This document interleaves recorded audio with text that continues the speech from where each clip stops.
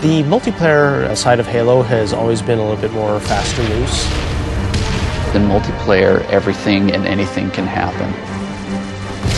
Oh my god. Mother... We need to be either as good as Halo 2, and obviously that is our bar, is as at least as good, better as hell, be better. Enjoy your walk back to the beach. While you're working on the project, the bar is sort of a moving target.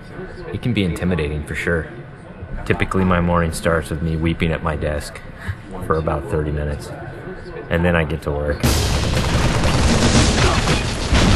We've really gotten hardcore about instituting afternoon playtests. Okay, it's territories, 15-second respawn time. And it's become fundamental in how we're working on the game. Oh, Froman! Oh, you're so close! From day one, people have been in there playing it, which really refines the gameplay. It was horrible there. Well, who broke territories? I think Halo 2 multiplayer has been played like 4 billion times. Competing against yourself is stressful.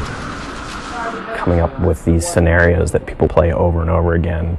Now, how can we rethink that and create something that's new and interesting? We started getting more into these asymmetrical maps where it's offense versus defense, where that's a choke point that you want to hold. And I think High Ground is an example of that. Some of the specific things that we tried out were having a wall that you have to get past. That sort of defined whether you won or lost the game. And then we stuck some towers in, and we put AI gunners on all the towers. So as you're running up the hill, you're just getting tagged by all these AI guys. That's the direction that we went. We're like, whoa, that's way too hard.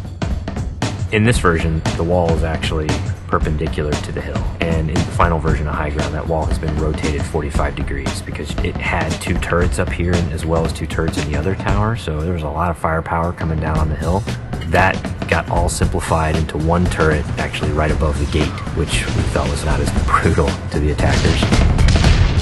It's pretty obvious to us when we start working on these maps that they have to be fun for the 100th and the 200th and the 1000th time.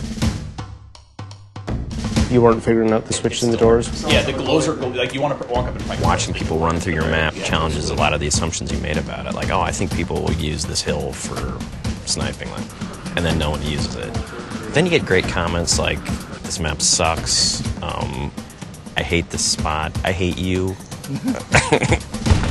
A lot of the time that we spend on these levels are in the details, making sure that the run to a weapon is equal for different areas, getting the distances right for flag captures. Because we make such an effort to place titled objects in a level, like the waterfall, the bridge, the porta potty, people can say the flag is down by the porta potty. That immediately helps with that social aspect.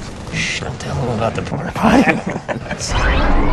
One of the things that we talked about in pre-production was player movement, and that's where the man cannon came from. There's different ways to move the player around the map. In Halo 1 and Halo 2, we had these teleporters. Although it was a great way to get around quickly, it didn't provide as much inherent danger as the man cannon does.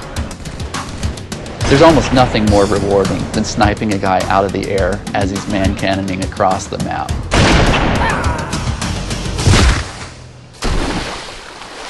Whatever weapon that you start off every round with is going to really affect the decisions you make. There's this thing we didn't really identify in Halo 2, that if you spawn everybody with a dual-wieldable weapon like the SMG, it changed the game. People stopped meleeing and people stopped grenading because when you're dual-wielding, you can't do either of those. One of our weapon modelers, Tom Doyle, said, hey, this is a great chance to bring back the assault rifle from Halo 1. The assault rifle's design language really works well with the Master Chief. It has such a unique kind of silhouette and look to it that we really didn't want to change with what is already a Halo canon. But in terms of design and gameplay, it's been adjusted pretty considerably. The weapon has a kind of a shallow clip, so it came down to how best do I use my melee attack, or how best do I use my grenades in order to tip that fight a little bit over in my favor. The assault rifle works really well with the golden three things of Halo, which are weapons, grenades, and melee. The different kind of weapons that you get to use now, the way that they're balanced against each other, the way the weapons are placed on a map, it brings a certain something to the map that just makes it play right. You have a situation which is very common, two guys get into a fight. Is there a way to mix that up? Say you start getting hit by a battle rifle from behind.